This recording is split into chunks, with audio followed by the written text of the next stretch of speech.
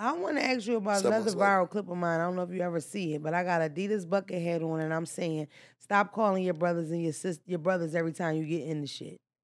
The Game ended up calling me. He used it on his album. The album that just dropped. Yeah, you heard me. The Game put me on his album. I made a lot of albums last year. I was on Jasmine Sullivan album. Moneybaggyo put me in his video, obviously, and I mean, how did that work out? You know, I was at the BET Awards. Mm-hmm. You know what you be doing. I like that shit, though. That's why I be wanting you for calls. Hey, I saw Moneybaggyo. I'm talking to everybody. Everybody moving, man. I know it's a fast mixture, but my voice raspy. Yeah, mine too. And I made sure when I saw bro, because he came over, they were talking like two strips down, like two media companies down. Like we're all in hearing range. And I saw that he had put the clip of me and Carmen Karma in one of his music videos, recent music videos, you know, and the shit was going up.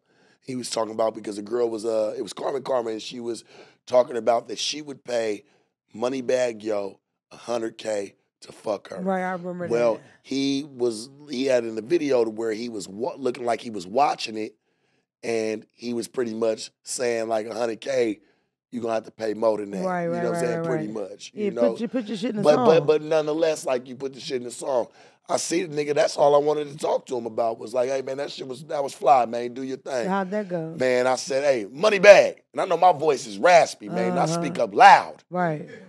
That's how I am though. Yeah. You know what I'm saying? I'm real like that. Everybody moving around me. We moving. Yeah. Money bag. Man, nigga kept it moving. Whoa, he looked at you and kept it moving? Kept it moving, man. He ain't want to look that way. That's deep. This is the crazy part. This gonna fuck your head up, Laura.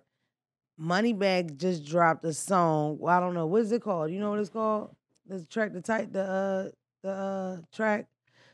Whatever the song is, in the chorus of the song, right? He says, why you something, why you being weird to me? That's mine.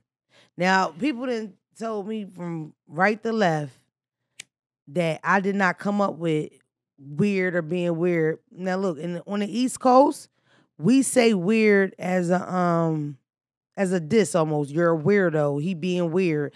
We might call something weird that's not weird, but the fact that it happened is just like that. Him ignoring you is weird as shit to a Philly person. That's how we talk. You feel me?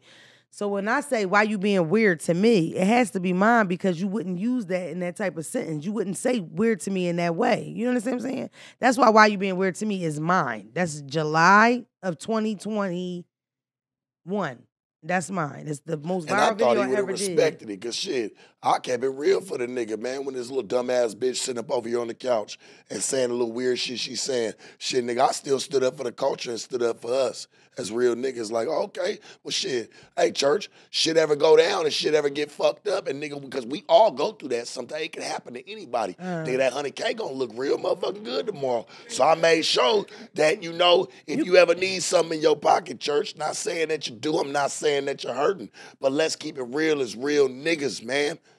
Because, nigga, we all get there sometimes, nigga, where a nigga can use $100. I'm taking 100 bands to fuck. It's just if anybody had the idea, nigga use $100. You can fuck me today for $100,000. Let's not get it fucked easy. up.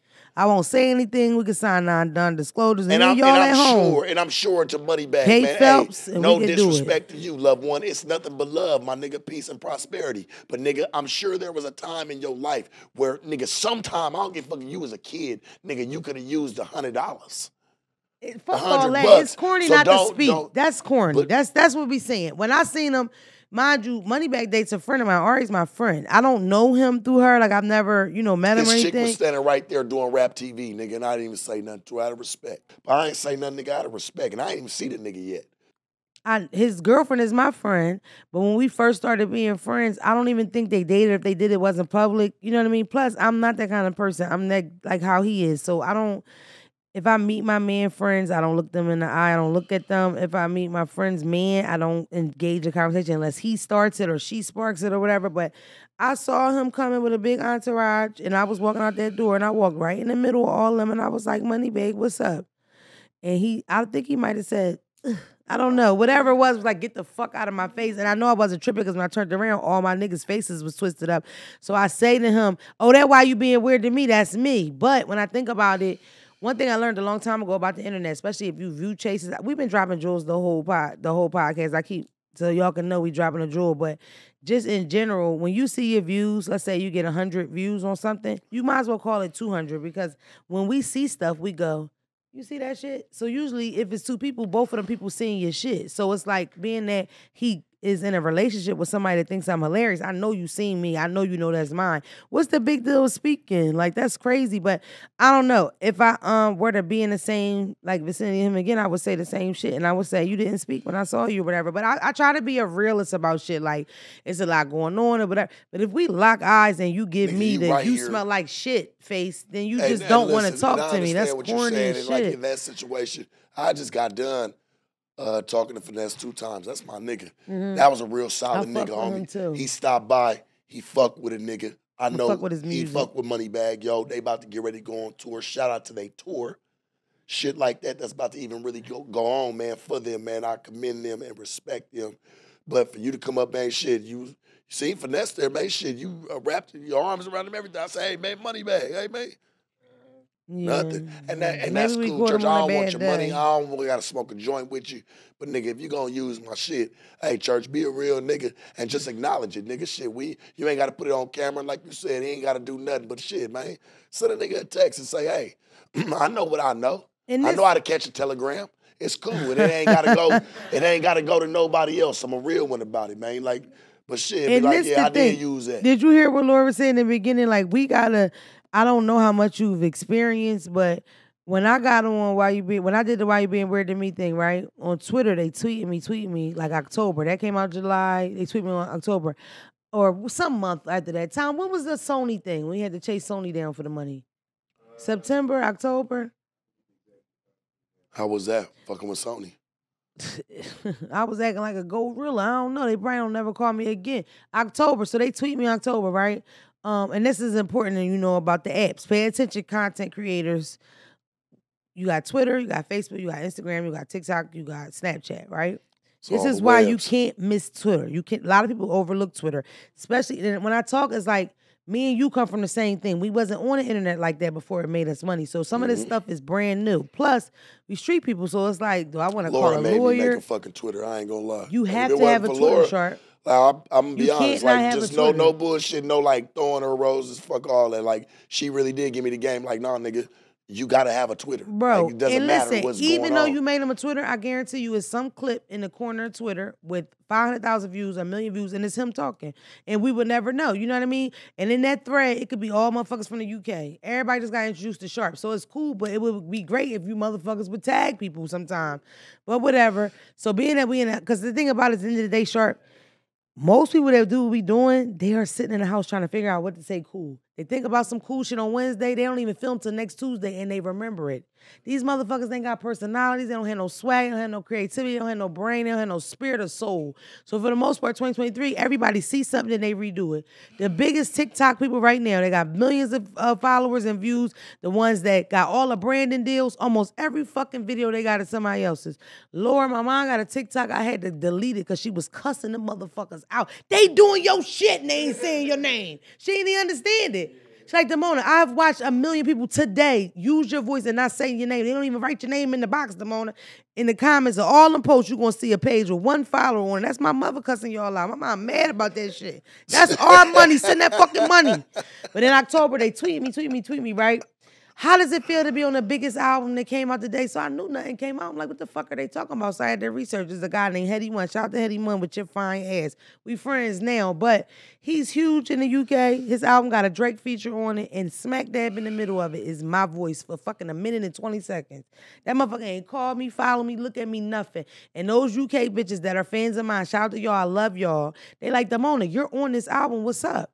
So when I called Sony, it's like, yo, I'm on the album. What's up? Yeah. And it was that easy. They sent me. I was paid within 3 days. And they told, hello, cheers. Excuse me. Hetty told me because listen, he tweeted me. I tweeted him. They said, how does it feel to be in a great album? And then there was other tweets. I found that one, quoted it, and put, as a black woman with kids, a single mother, it feels good, but it would have felt better if somebody, and he had to respond. He said, I've been looking for you. I said, well, cheers. Cheers, mate. He Yeah. said, go in and call Sony. We gonna handle everything. And they run that handled motherfucking everything. bag. Bring that money. But then you got a nigga like The Game. The Game called, said, can I put it on my album? He said, I ain't giving you no money, but I will put your name under it. And I said, yes. You know why, Laura? Because I fucking came up off the documentary. That nigga, like, I was a fan of that. I'm a hip-hop head first. So it's like, yeah, you can put me on your fucking album so I can say I'm on. Know how to make, some plays you gotta know how to just make the play. And he was willing to put my name. So now everybody know that's me. I'm on track 16. What we gonna do? But that clip went viral. That's what I wanted to ask you about. Oh yeah, reverse. That's why you use Twitter. Twitter connected me with the UK that fast. That wouldn't have happened on any other app. Fast forward. The clip I say, stop calling your brothers when you get in the shit in the street. You get into something at the gas station with a nigga, you feel disrespected, you call your cousin, and these niggas beefing all summer about it. Them bodies is on you. Them lives that's on you. Some people call me a pick me, but I stand on my statement. Being from North Philly, being from the hood, I've seen real live wars start with 20 people dead over a nigga little sister walked to the store and somebody said something to her and it was out of. Niggas don't clear shit up and rumble. This ain't 67. You got the box bullets now. Don't know. This generation right now, these niggas that's like 13 to probably 23, 24, they never been in fights. Not one. But I be seeing these niggas with poles bigger than their lives. What? I be like, nigga, beams. They know what it all is. Get the switch on it, everything. Bro. Instead of figuring out, hey, my nigga, if a nigga got a problem with you, homie, just handle that shit. Bro. I don't give a fuck how a nigga handle their business. I just don't like how niggas put that shit on the internet. All right, so you see it. We just hit 500K. You know what that means? That means you gotta subscribe and get us to 600K because we are dangerously close to 666K.